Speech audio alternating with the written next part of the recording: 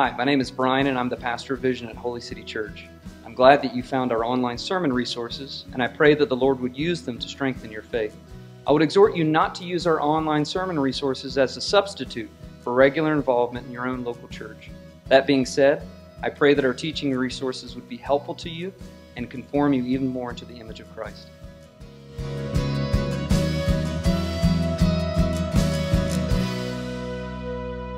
Hosea 2, 1-23. Say to your brothers, you are my people, and to your sisters, you have received mercy.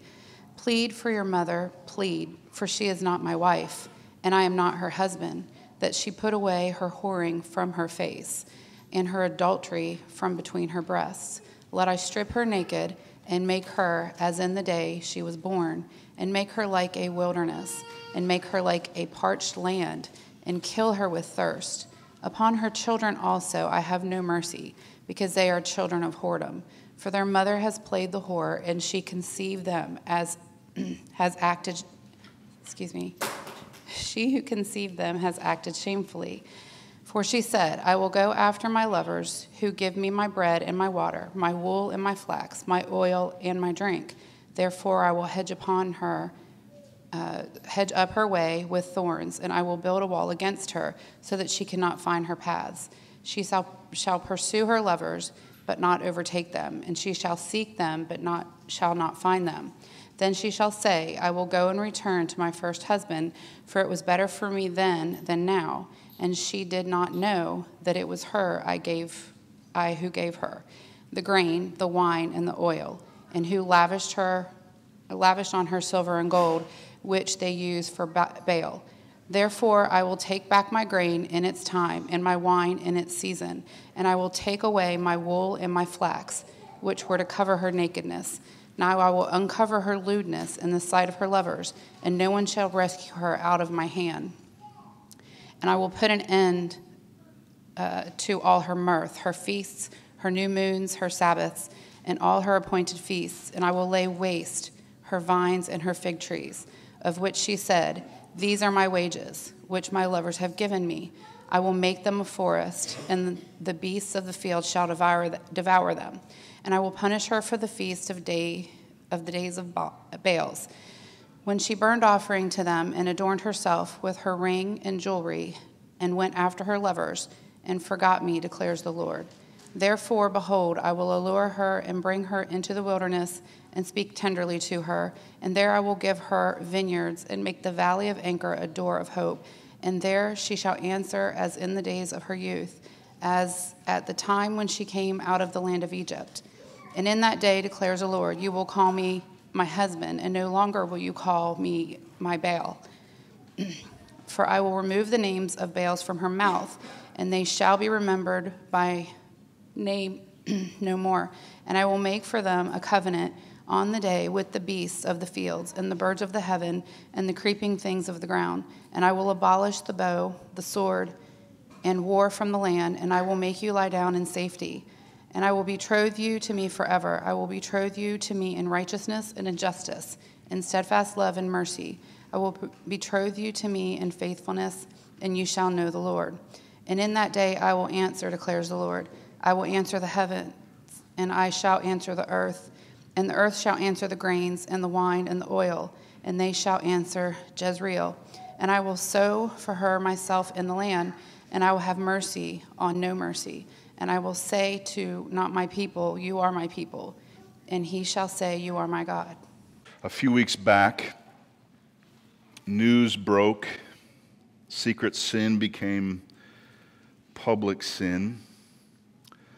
The news that a prominent and respected preacher in Dallas had been removed from leadership in his church due to a quote-unquote inappropriate relationship with a woman that was not his wife. Now, this is not the first time this has happened, and if the Lord should tarry, this will happen again.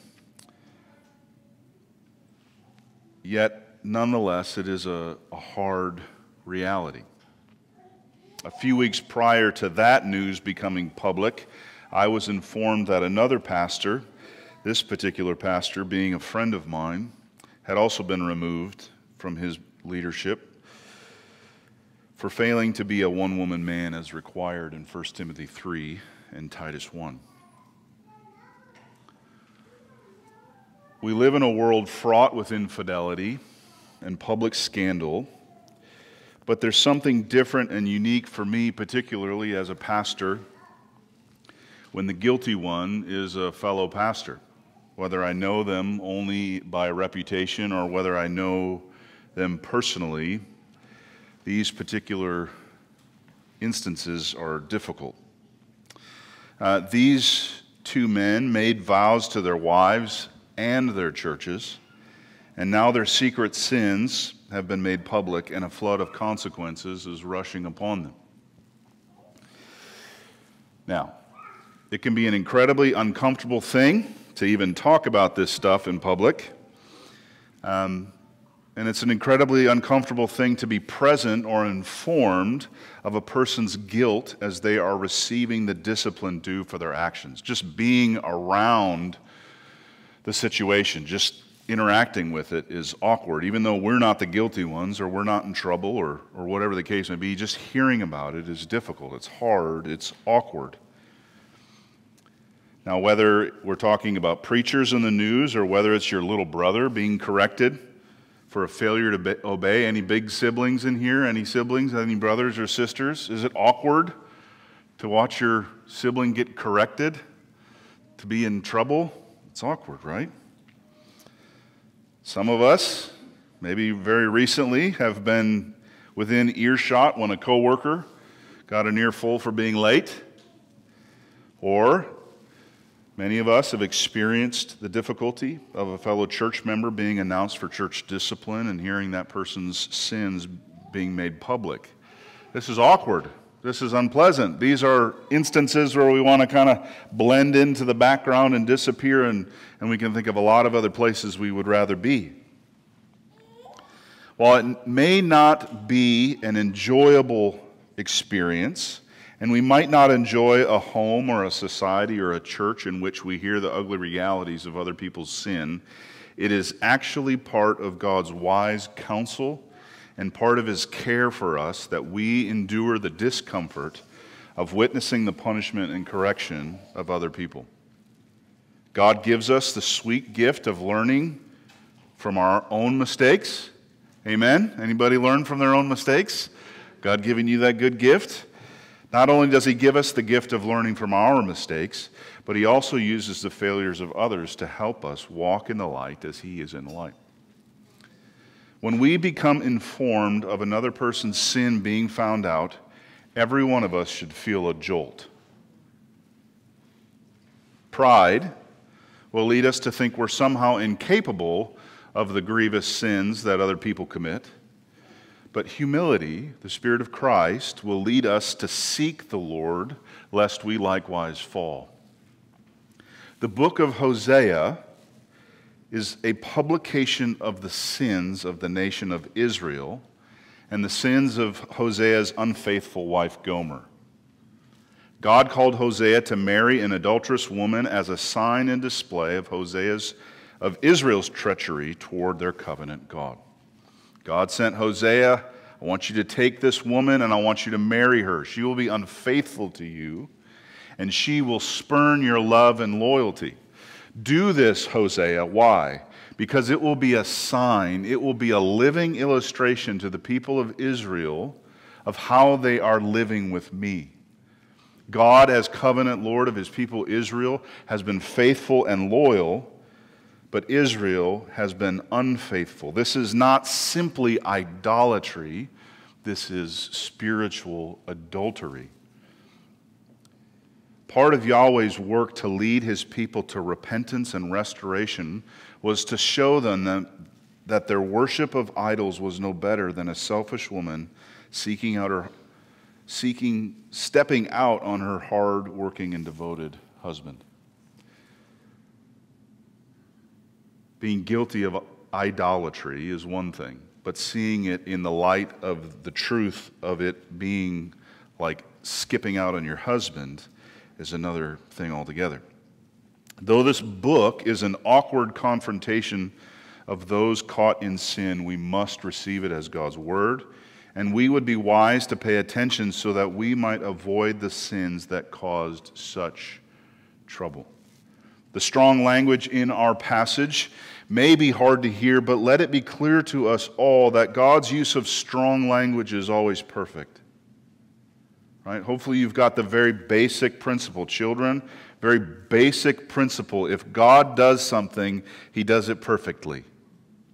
And so if God uses strong and disquieting language, He does it perfectly and without error.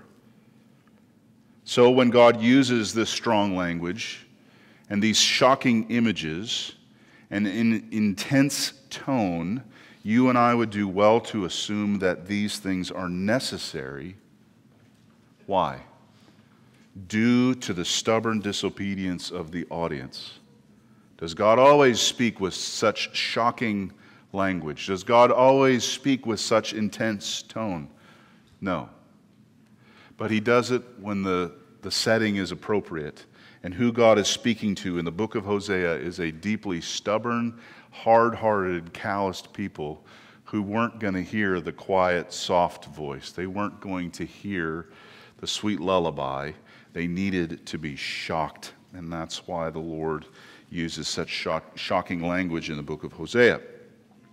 This morning, as we work our way through the first 13 verses of Hosea 2, and seek a better understanding of God's Word, it is my goal to make one main idea clear and compelling to each of us. It's not my aim to explain every line and every word, but it is my aim to make these first 13 verses make one particular thing press in on you.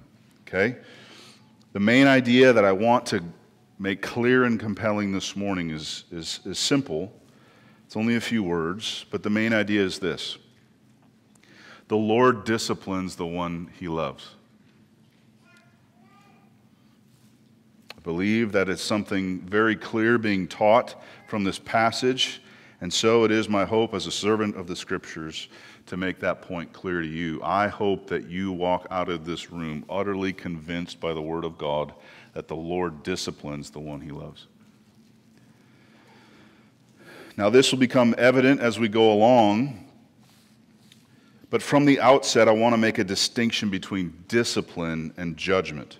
Okay? When I say the Lord disciplines the one He loves, I want to distinguish that from saying that God judges the one He loves.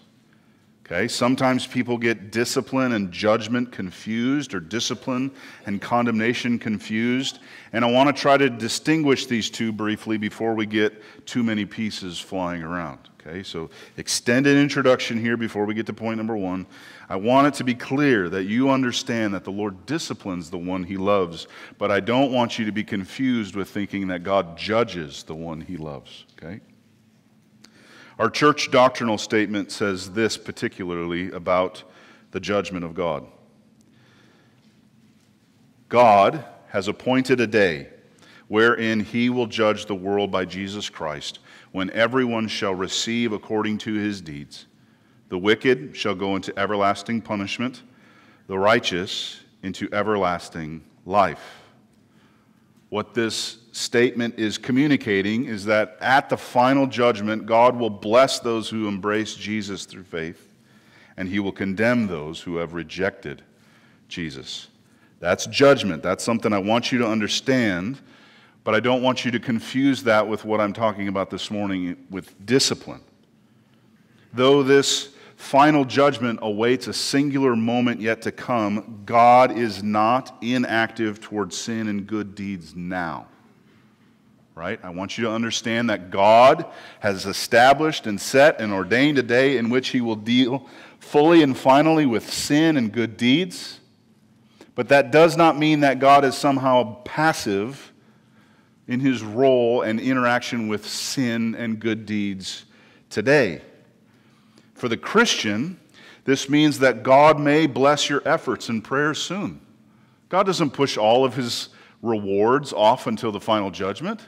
God may hear your prayer today and bless you. God may do good and gracious things to you now, even before we get to the judgment. But many of your prayers, many of your blessings will be held until the final judgment. There will be a day when all of the blessings and rewards that God's promised but doesn't give in this life will come at that time.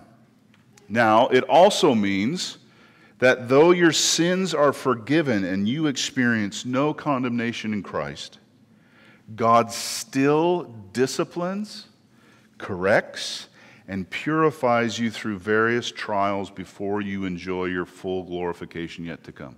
And this is the particular thing I'm most concerned of being unclear or confusing to some of you. It's true that even now, if you have faith in Christ, if you are a baptized believer, there's no condemnation. You're fully forgiven, you're fully accepted in Christ, and this is a glorious thing. And yet, on a daily basis, what do? We struggle with sin, don't we? And so, though God holds no judgment or condemnation towards those who are in Christ, He still responds to our indwelling sin with what? With discipline, with correction, with direction, with purification. This correction and purification has a shelf life. One day God will glorify us, and He won't have any reason to discipline us anymore. But that day is not today. At least not so far, right? Now, I wanted to make this distinction because some of us think if Dad gets mad at me, Dad's going to throw me out. Okay? If Mommy corrects my work, that means I'm leaving, I'm no longer a part of the family. And we jump quickly from correction to condemnation. And I want to put a wall between the two and say that, Christian, you are loved and accepted by God. Jesus Christ earned that for you. And your indwelling sin is going to be corrected by a loving Father. Okay? Now, hopefully those two things are working together. This can be tricky. This distinction can be tricky, and people can sometimes worry that God disciplines them, and that's a hard thing to think through, but I want to lay it out so that we don't get confused. If this issue is still unclear when we finish here this morning, please grab me and say, Drew, you failed. I don't get it. Okay, let's talk about this. I want you to understand this, but it's clear that God loves us, and one of the ways He loves His adopted children is He corrects them. He disciplines them. Okay? Now, what is the main point again? The main point is that the Lord disciplines the one He loves. And we're going to take three separate chunks, three separate emphases to make this main point clear. Okay? First point is this. God rebukes His beloved. God restrains His beloved. And God repossesses from His beloved. Okay? So I want you to understand the main point. God's going to discipline those He loves. And distinct ways He does this, the distinct ways He disciplines, is through rebuke, restraint, and repossession.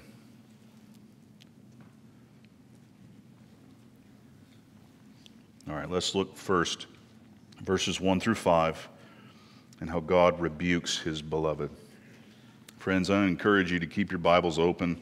I really want to be faithful to communicate the God of the Scriptures and not the God of my imagination.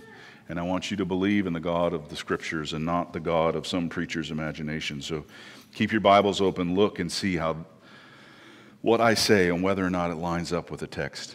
Okay? While chapter 1 was primarily about Hosea and his messy family, here in chapter 2, God is using these illustrations of the messy family to engage the northern kingdom of Israel. Chapter 1 is largely speaking words to Hosea. Chapter 2 is largely words spoken through Hosea to Israel. In verses 1 through 5, God is coordinating through the prophet and a sort of group intervention. He's coordinating with Hosea. He's coordinating with Hosea to grab these brothers and sisters and to do a group intervention in Israel. The children in this chapter seem to best coordinate with the faithful or the undecided in Israel, while the mother in this passage seems to best represent the rulers or the leaders, those in positions of authority in the nation. The leaders have led the nation into idolatry and adultery, and the children have simply followed their leaders. And so Hosea is calling to the brothers and sisters, he's calling to the children, hey, those of you under the leadership who has led us into idolatry, cry out to her. Let's engage, let's intervene in what is happening here in our nation.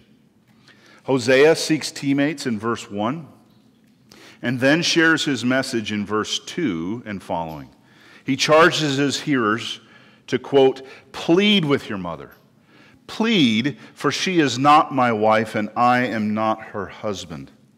This pleading is urgent and serious.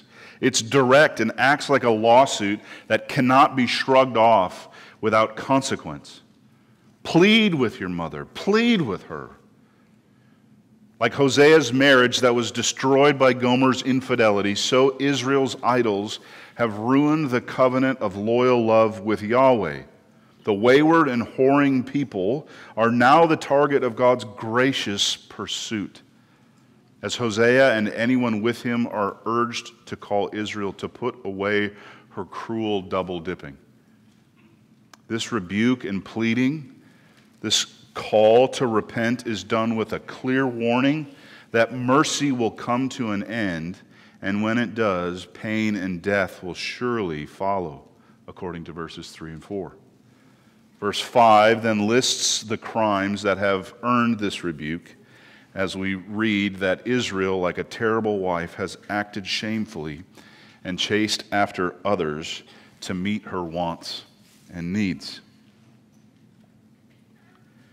Though our initial processing of this opening section and all the strong language about gross sin and capital punishment may make our heads spin, I want you to see the awesome display of God's mercy and his extravagant grace towards sinners.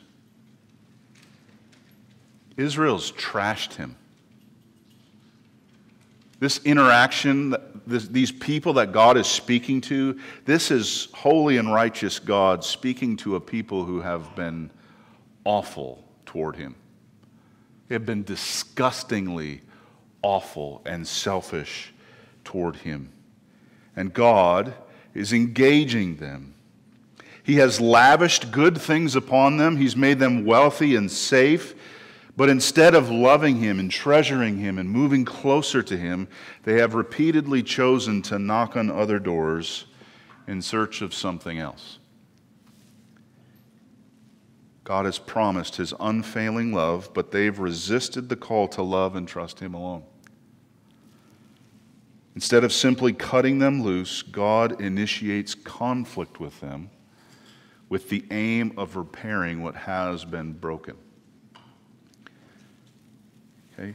We could look at this, and I want to try to, this is one of the most difficult things I think about these opening chapters of Hosea, is that you're balancing a very relational marriage that's been blown up by wicked selfishness, and you're balancing that with a nation that is bowing down to idols, right? I don't want to get too far to one way or the other, but I want you to feel the emotional ick that as God moves toward Israel, calling them to repent and to turn to him, this is like a husband going to a woman who has slept with every man in the apartment complex. Have you seen my wife? Have you seen her? I'm looking for her. I'm trying to find my wife. This is disgusting what Israel has done. We shouldn't look at idolatry and think that is a sin, that is a breaking of a law. We should look at that believing those things to be true, that this is sin, this is disobedience towards God, but it is relationally disgusting. This is gross. Can we get out of this room? Can we change the page? Can we change the topic? I don't want to be here. But listen, instead of God just saying, fire and brimstone, move on. Flood 2.0, let's do this. Instead of God just ending them, what does he do? He initiates conflict with them. He initiates a lawsuit. He sends a judge. He sends a prophet.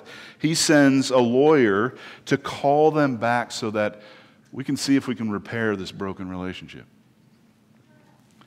Okay? I want you to see the mercy of God.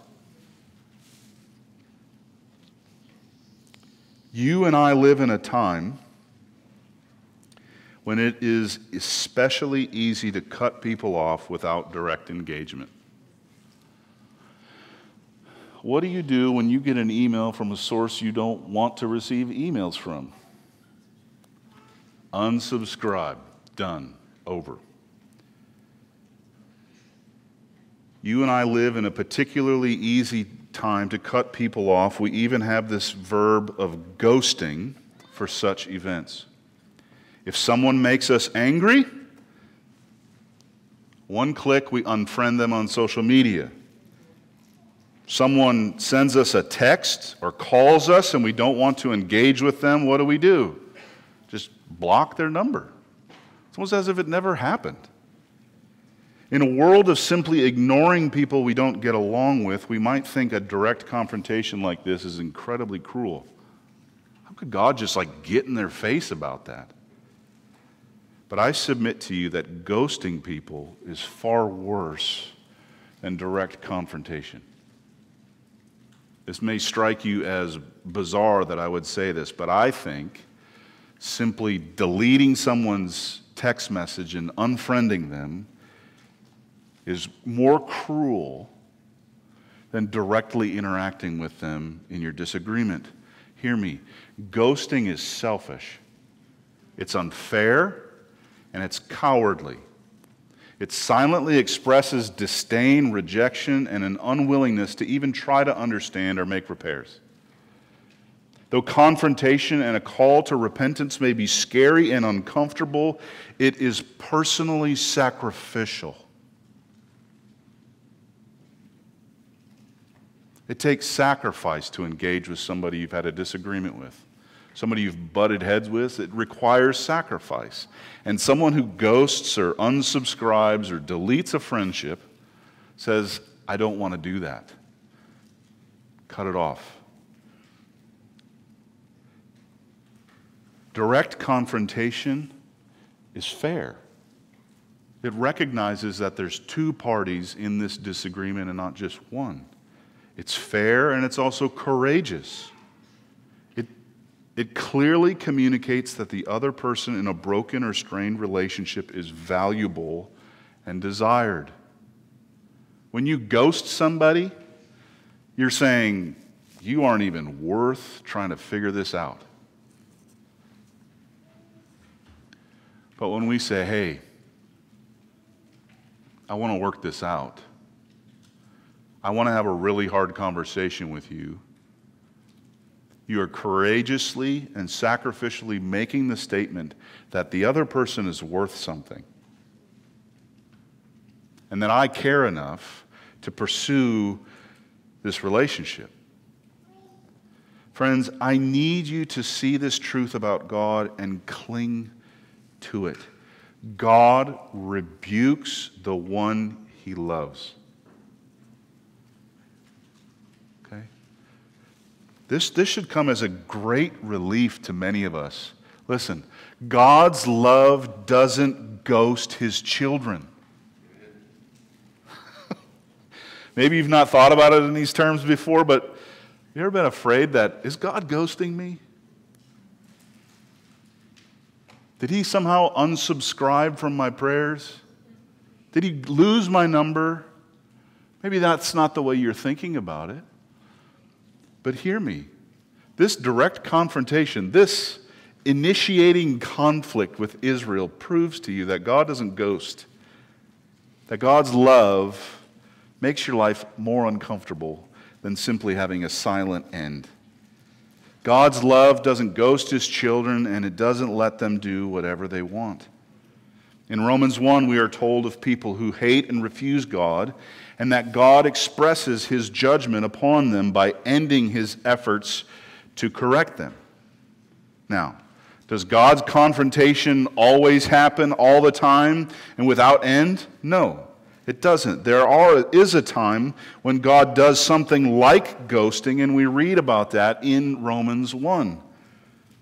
We read there that God's response to people who hated him and refused him is an act of judgment in which God gave them up in the lusts of their hearts to impurity, to the dishonoring of their bodies among themselves, because they exchanged the truth about God for a lie and worshiped and served the Creator rather than the Creator, who is blessed forever. Amen. For this reason, Romans says, God gave them up to dishonorable passions. For their women exchanged the natural relations for those that are contrary to nature. And the man likewise gave up natural relations with women and were consumed with passion for one another. Men committing shameless acts with men and receiving in themselves the due penalty for their error. And since they did not see fit to acknowledge God, God gave them up to a debased mind to do what ought not to be done. Romans 1 says that God gave these people up as an act of judgment. He ended his mercy, he ended his love and compassion towards them, and he let them go. He let them pursue their corrupt desires into deplorable and unconscionable things that are contrary to nature. God does hand people over. But contrary to this, God corrects, God rebukes the ones he loves. Friends, having an inner peace about your life might be the worst thing that could ever happen to you. Ever heard anybody say, yeah, I'm living with my boyfriend and I know the Bible says that that's not the way it's supposed to be done, but I have just a peace about it. I submit to you, the way to interpret that is according to Romans 1, and that God has handed you over, and he's not even fighting with you anymore. You've refused him so many times that his mercy has ended, and he's letting you do what you want to do. Scripture tells us that God rebukes sinners that he loves, and that he lets those who are under his wrath do whatever they want. That inner peace that you have with sin may be the beginnings of hell and the judgment of God.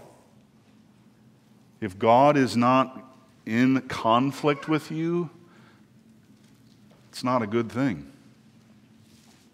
Christian, you might feel like God doesn't love you because you carry with you a constant sense that you need God's mercy and forgiveness. You wake up every morning aware that you are a sinner, and you feel like God is angry with you because you have this constant sense that you need God and that you have offended him and that you never do anything quite right. You might regularly feel like God is correcting you, but what I want to get across is that God's heart in his correction is love.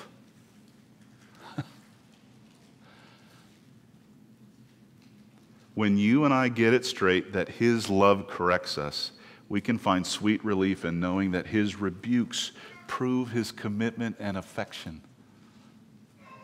How do I know I'm not under God's judgment right now? Because I feel like he's correcting me. Every day I feel God's correction. How do I know that I'm not under God's judgment? Because he keeps speaking to me and he keeps leading me to repentance. When you feel God's care in his confrontation, we are then powerfully motivated to put off sin and put on godliness. This is the recipe for a life of deeper joy and fellowship with God. Hear me. You need to understand that God corrects the one he loves. Because when you feel corrected and you know that this is love, hey, I'm ready to do it a different way. God is correcting me. He's helping me. He's loving me. Wow, I feel so loved by God because I feel like I need Him constantly. This is God's love for us and not His judgment. Please hear me. When an imperfect person is adopted by a perfect God, there will be lots of loving correction. Right? It makes mathematical sense. We're like, oh, duh, right? But that's not our natural response in correction in seasons of difficulty, is it? But if an imperfect person, like you, like me, is adopted by a perfect Father, what do you think's going to happen? He's going to help us. He's going to correct us. He's going to shape us. He's going to wash us. He's going to show us a new way of doing things. And what a glorious thing it is that God's love corrects His children. Now, a verbal rebuke wasn't enough for Israel during the ministry of the prophet Hosea, but God's love is much greater than a rebuke. And we'll see that here in point number 2. Point number 2 is that God not only rebukes, but God restrains His beloved. In verses 6 through 8, the Lord says that His compassionate correction will go farther than rebuke, and that He will personally foil and frustrate her attempts to find rest and reward in her sinful plans. We read this: "Therefore I will hedge up her way with thorns, and I will build a wall against her so that she cannot find her paths. She will pursue her lovers but not overtake them, and she shall seek them, but she shall not find them." God worked against His people's efforts because their aims were twisted and flawed. God was an opponent. God was in opposition to them because their aims and goals were flawed. Our passage goes on to say that the result of this frustration will cause adulterous Israel to say this: "I will go and return to my first husband, for it was better for me then than now. And she did not know that it was I who gave her the grain, the wine, and the oil, and who lavished on her silver and gold, which they used for Baal." We see that Israel wrongly thought that her provisions, all her good things that she was enjoying in life, her pleasures, she thought they came from somewhere other than God. She thought that someone else provided them and not Yahweh, and that her pragmatic and selfish pursuit of comfort ended up making her a slave to the highest bidder. Her love for results, her love for wealth and comfort, her desire to use her own efforts made her a slave to whichever God was going to give her what she wanted. She became a slave to the highest bidder. Instead of a beloved bride receiving all her good things from her husband, she submitted herself to slavery. She failed to see how it was God who provided for her, and so she turned her back on Him to pursue her love of wealth. Israel's sinful love of wealth and her fear of discomfort led her to mistrust God and to pursue her wants from sinful idolatry. But God graciously let the air out of her tires so she couldn't do what she had planned. God filled her days with difficulty, pain, and frustration so that she would change course and look to Him alone, who could provide what she needed and longed for. Let me say that again, because this is not something you're going to read on a coffee mug, right? God filled her days with difficulty, pain, and frustration. Why? So that she would change course and look to Him who alone could provide what she needed and longed for. Unlike popular definitions of love, God's care for His beloved will make things harder so that she finds the right path. Our world will call God's work here abusive and manipulative. But such judgments require a belief that human beings are as free and wise as God. I understand that what I'm reading here of God hedging in a people's way and correcting them and frustrating them, many people will look at that and say, that's the the actions of an abuser. That's the actions of a manipulator. But for us to say that God is being abusive and manipulative requires us to believe that we are as wise and good as God. Rough shoves and abrupt pulls might usually be cruel. They might usually be the calling cards of manipulation and abuse. But if a blind man is being directed through a razor wire maze, those not so gentle actions are an incredible blessing. Right? Human pride denies our blindness and our need of divine wisdom to guide us. We think we simply need a little encouragement now and then, but God knows we need trials of various kinds to steer us out of great danger. Friends, you and I are the blind man in a razor wire maze. God isn't going to just sit back and let you navigate. There are times He puts His hands on us and it feels rough. But if you are blind, and you trust God, you will say, "Oh Lord, put your rough hands on me and keep me from danger. Keep me from danger." But this is not the spirit of the age. This is not the way we view God. This is not the way we view ourselves. But thanks be to God, this is what the Spirit is leading us and has led us to believe in part. This is a hard concept to get, but consider the cross of Jesus. Right? If we remove the cross of Christ, His death, burial, and resurrection for sinners like you and me, we lose Christianity. But consider the cross.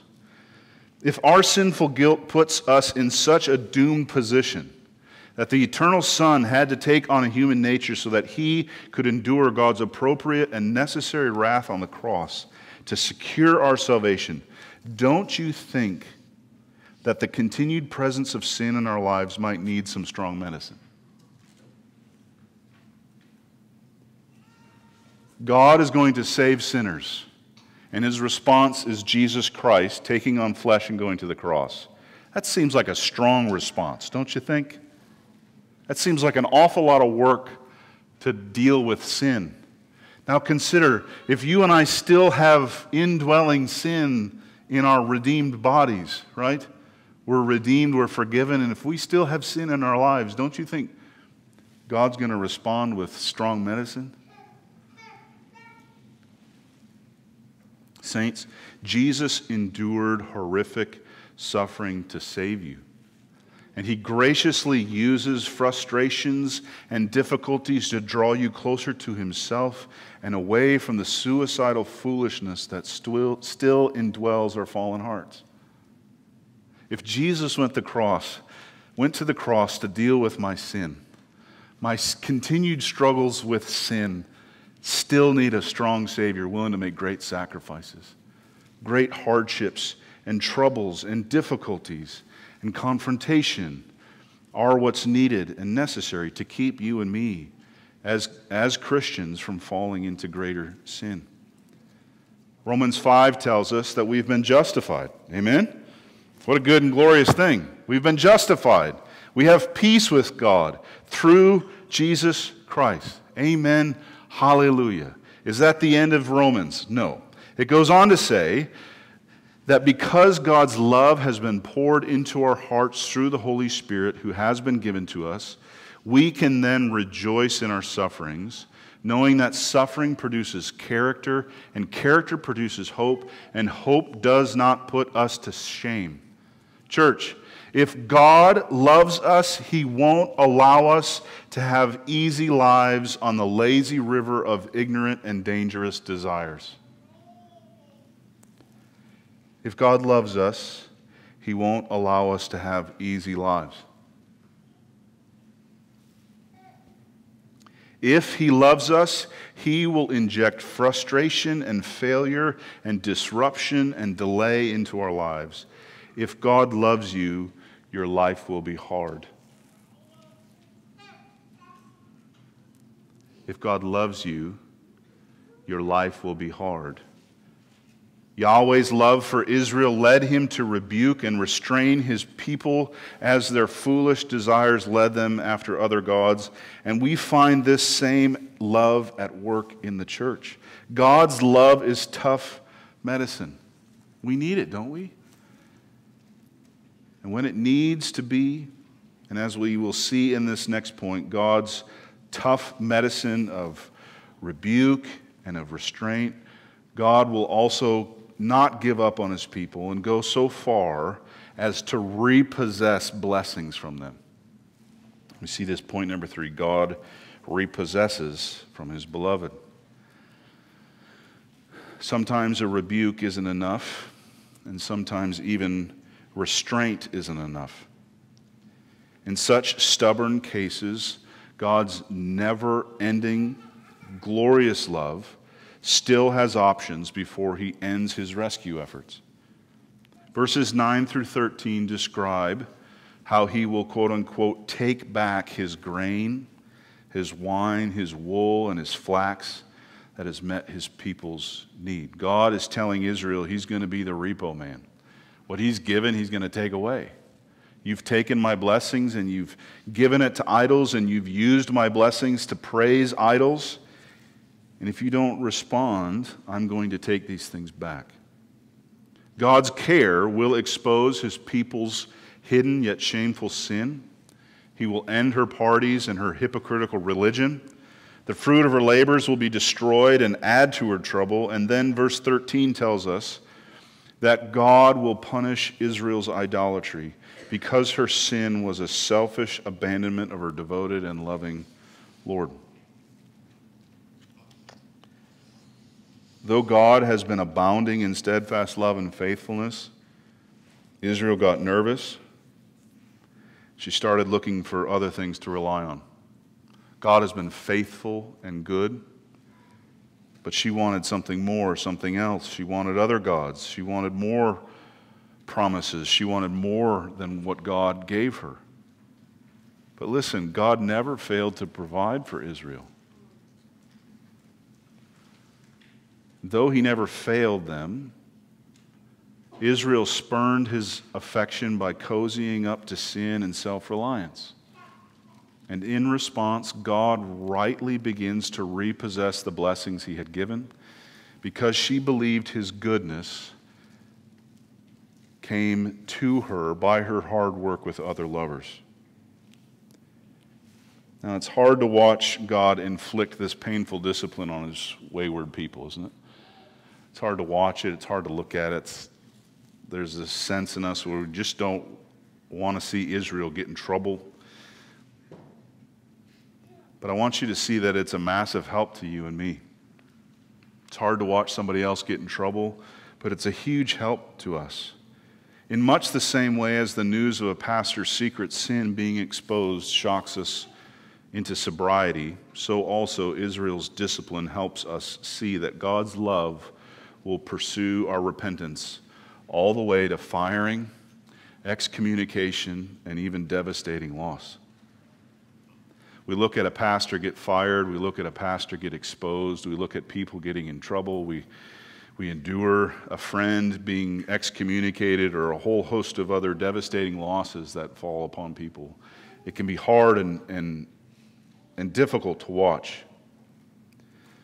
But listen, if God disciplines the one he loves, all of these responses are proof that God's love is not weak. God's love is not fickle. God's love is not short-lived. God is going to pursue people longer than we even understand. God pursues a wayward wife longer than any man ever pursued his own wayward wife. God's love refuses to let even the sneakiest sinner to simply slip through his fingers. Hear me. I hate that this friend of mine has lost his job because of his secret sin has been exposed. It's awkward. I hate it. I don't like thinking about this other pastor having an extended, inappropriate relationship. I don't like that it's become public. And there are a lot of things to think about. And there are many things hanging in the balance. But what I can't forget. And what Hosea teaches us is that the exposed pastor is experiencing the love of God. God didn't just let them live in secret sin their entire life and then be exposed to the fires of hell. God confronted them. God exposed them. God is lovingly bringing great difficulties upon them in their sin, but it is clear that God won't let the sneakiest sinner simply slip through the cracks. God will rebuke.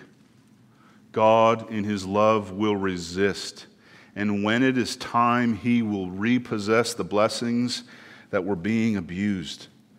God does this not from spite or hateful disgust, but from affectionate desire to see the relationship restored. Now, like me, I assume you're going to need some time to meditate and think on that. That God would discipline and expose a man caught in great sin. That God would bring great devastation on a person's life because of His affection for them. God does not give up on people quickly. He disciplines. He loves, and in His love He disciplines with correction. In the book of Hebrews, the Holy Spirit is working to help a discouraged people, a people who are being tempted by a variety of things. And in Hebrews 12, the author says this: "Have you forgotten the exhortation that addresses you as sons? Have you forgotten what the Scriptures say in a fatherly voice to his beloved children? Have you forgotten, my son, do not regard lightly the discipline of the Lord, nor be weary when reproved by Him. For the Lord disciplines the one He loves and chastises every son whom He receives. It is for discipline that you have to endure. Brother, sister, God is treating you as sons. For what son is there whom his father doesn't discipline? If you are left without discipline, in which all have participated, then you're an illegitimate child and not sons. Besides this, we have had earthly fathers who disciplined us, and we respected them. Shall we not much more be subject to the Father of spirits and live? For they disciplined us for a short time as seemed best to them. But God disciplines us for our good, that we may share in His holiness. For the moment, all discipline seems painful rather than pleasant, but later it yields the peaceful fruit of righteousness to those who have been trained by it. Saints, we have and will endure many trials and difficulties. We will face moments and even decades of painful and unpleasant circumstances that will feel like the furthest thing from the loving compassion of the Lord. But if we trust His word, we can have the peaceful assurance that He is disciplining and purifying us so that we might share in His holiness.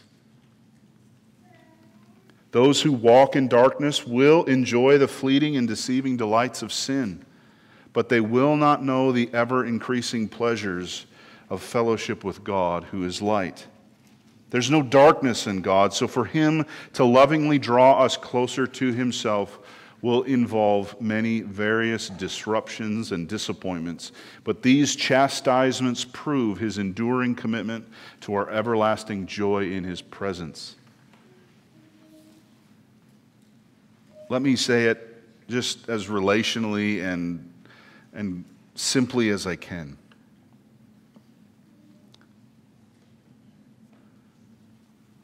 If you're a Christian, God wants good for you.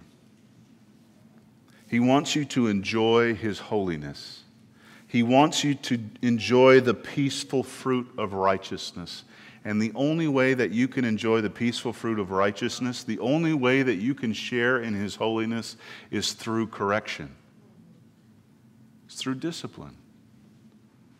And in His great love, God would rather frustrate you and disappoint you and even bring about angry prayers. God would rather do that so that you can enjoy His holiness, that you can enjoy His peace, that you can enjoy fellowship with Him. It is an incredibly uncomfortable thing to be disciplined by the Lord, and it isn't any fun seeing other people endure God's corrective love. But if He went to the cross so that sinners could be redeemed, then don't you think He has wise and effective means for using pain in our lives to bring about glorious good? Brother, sister, unless you're totally perfect, which you're not, then God is going to direct your steps by disrupting your plans and desires. But don't lose heart. God's word says it so clearly. It says it so quickly that even before I'm done with this paragraph, you might have the phrase memorized. The Lord disciplines the one He loves. Memorize that. Treasure it. Count on it. Don't give up. Discipline is hard, but the Lord disciplines the one He loves. Don't give up. Friend, if you wouldn't consider yourself a Christian, but have somehow found yourself hearing this message, let me ask you a question. Are you angry with God because of the pain and trouble in your life? Are you pushing God away because His hand seems cruel? If that is the case, then let me ask you if you have considered the possibility that He's wiser than you. I don't mean to be snarky or rude, but have you considered the possibility that He knows more than you, that He's wiser than you, and that His love is greater than any love you've ever known?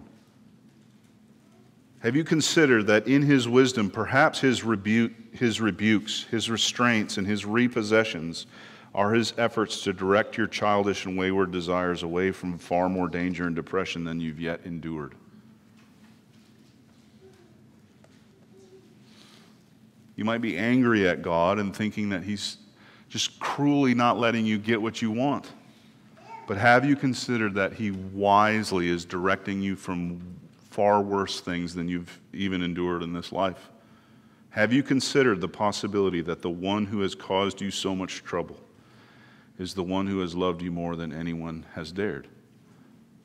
Have you considered that possibility? Friends, all of this should lead us to the cross. And at the cross, we have our answer. At the cross, we know that God loves us more than anyone could ever love us. No one else went to a cross to save me for all of eternity. No one else has loved me and made sweet promises to me, and no one has been so faithful to me to discipline me day in and day out so that I might not miss out on the great rewards of knowing Him in His holiness.